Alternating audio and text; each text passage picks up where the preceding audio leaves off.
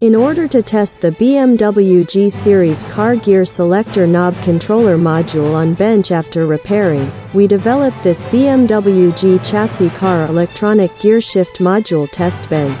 Connect the gear selector module with the dedicated plug directly. Connect your diagnostic device or scanner via OBD port of the test bench. Supply the 12-volt DC power, press the start button, the backlight of the gear selector will be lighted up. The gear selector module already communicate with the diagnostic device, can read the fault code, data stream,